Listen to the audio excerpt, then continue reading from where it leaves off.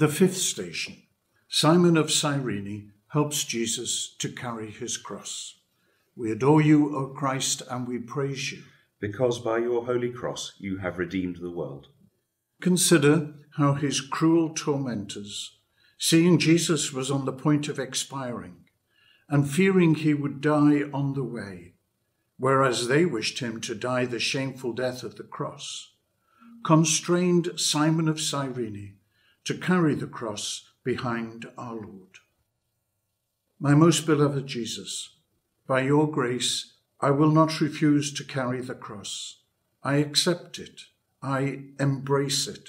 I accept in particular the death you have destined for me, with all the pains which may accompany it. I unite it to your death, and I offer it to you. You have died for love of me. I will die for love of you. Help me by your grace. I love you, Jesus, my love above all things. I repent with my whole heart for having offended you. Never permit me to separate myself from you again.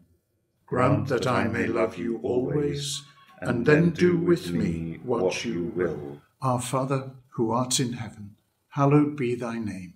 Thy kingdom come, thy will be done, on earth as it is in heaven.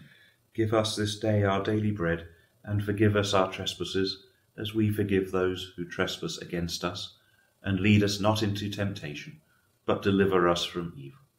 Hail Mary, full of grace, the Lord is with thee.